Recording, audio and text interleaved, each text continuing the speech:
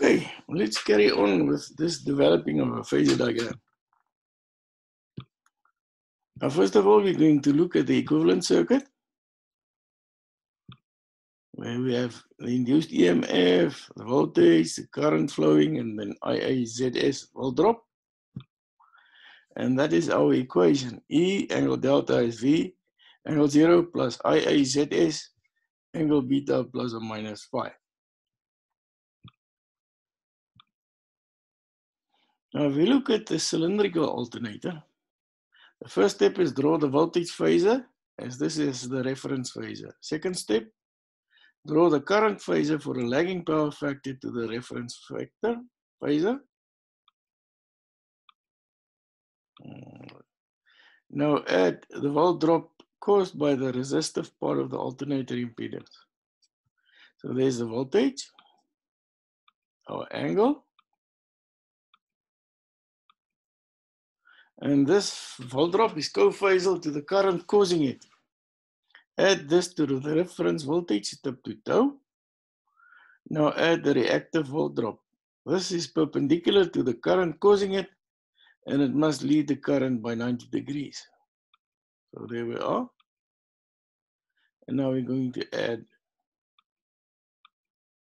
this is due to the phase angle of the reactance in 90 degrees. The phasor volt drop is leading the current causing it.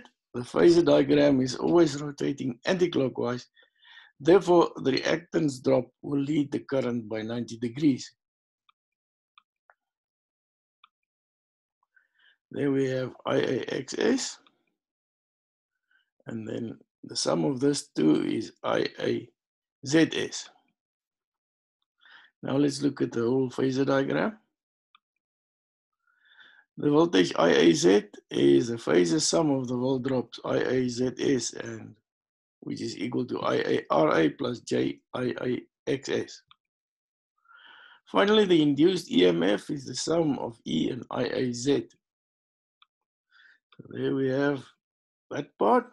Now we're going to add induced EMF. And there we have E angle delta is V plus IAZS beta minus phi, because it's a lagging power factor. All right, now if we look at the leading power factor, same thing, draw the voltage phasor, as this is the reference phasor. Draw the current phasor for a leading power factor to the reference phasor. Now add the volt drop caused by the resistive part of the alternator. So there we have the voltage, and then the current leading, and IARA. There you can see the volt drop IARA is in phase with the current. Now this is due to the phase angle of the reactance, i.e. 90 degrees.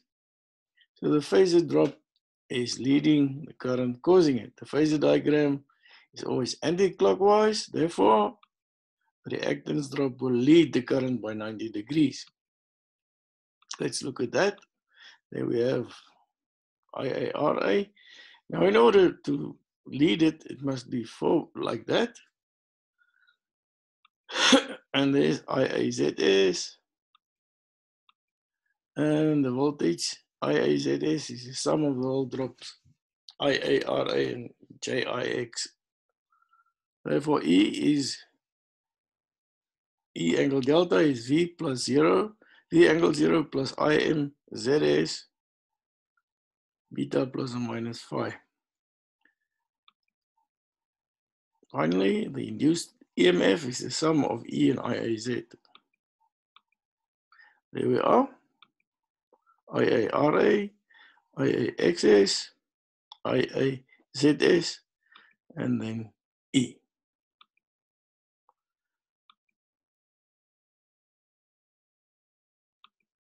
Again, there's our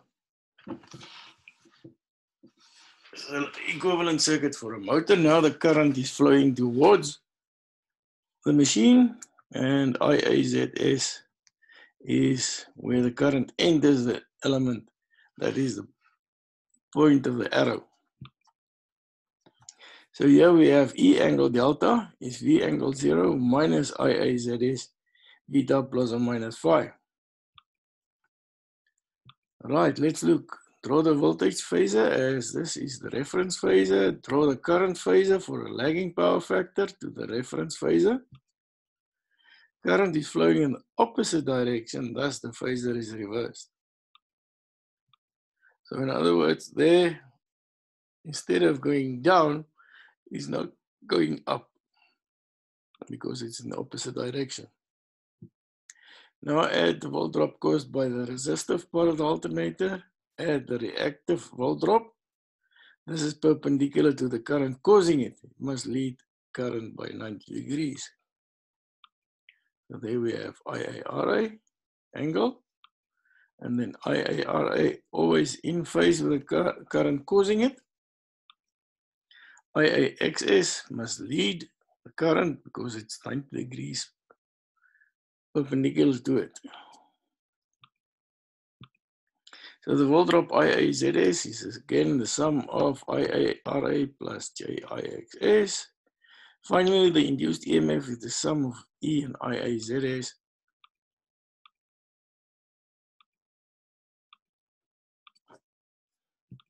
There we are.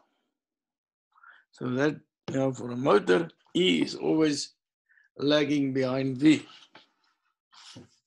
And for a lagging power factor, E is less than V, opposite to that of the alternator where the current, when it's lagging, we have an induced EMF bigger than the voltage. So there we have E angle delta is V angle 0 minus IM ZS angle beta minus phi.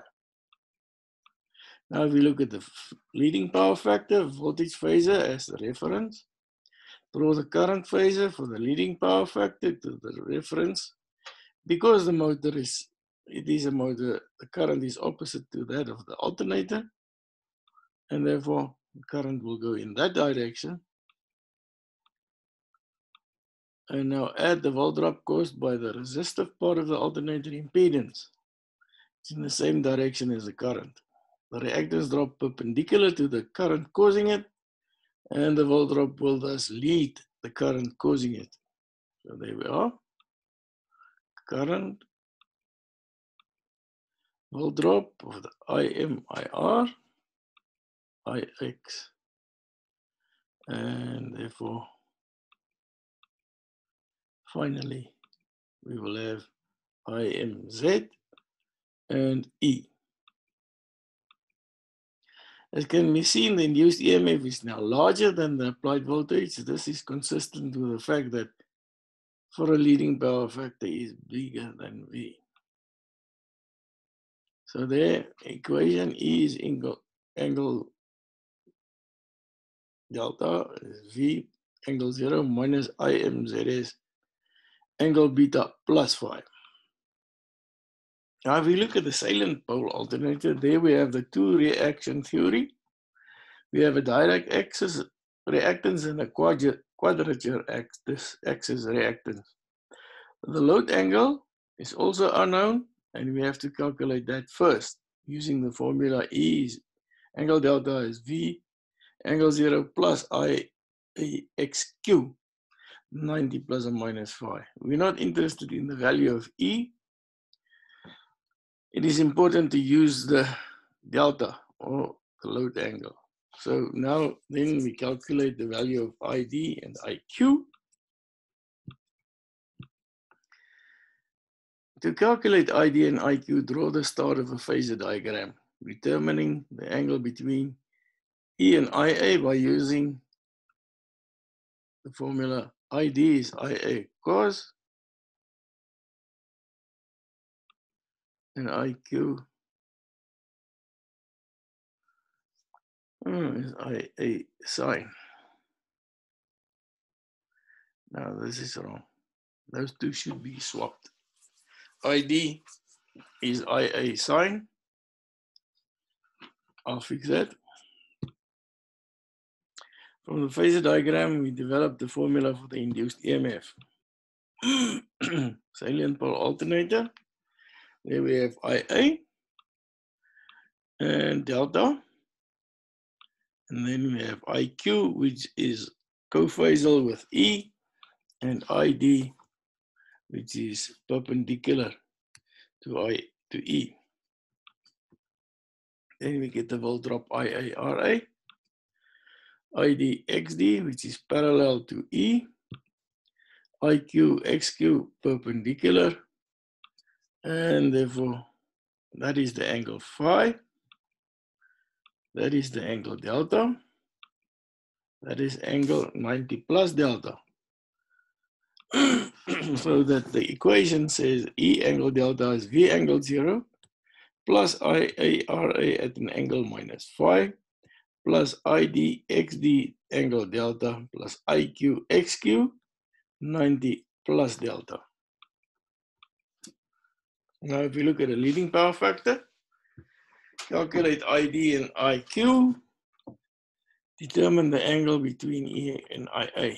ID is IA sine phi minus delta, and IQ is IA cos phi minus delta. From a phasor diagram, develop a formula for the induced EMF. So there we have IA leading, and E, now we have IQ, which again is cophasal with E, and ID perpendicular leading. So therefore IARA is in that direction, IDXD is in that direction, and IQ XQ. There we have IA at an angle of delta, of phi I mean. Then IDXD is 180 minus delta, and IQ XQ will be angle 90 plus delta. And again, there it's right now. ID is IA sine, and IQ is IA cos. And then we write the equation E is angle V angle 0 plus IARA at an angle of phi plus ID XD angle 180 minus delta plus IQ XQ 90 plus delta. Lagging power factor, again, calculate ID and IQ, draw the phasor diagram, determine the angle between E and IA. Again, we use the full phasor. E angle delta is V. That should be minus IMXQ, 90 minus phi. Then ID, again, it's wrong, IA sine. IQ is IA cos. From the phasor diagram, develop the formula for the induced EMF. There we have a lagging power factor, sorry.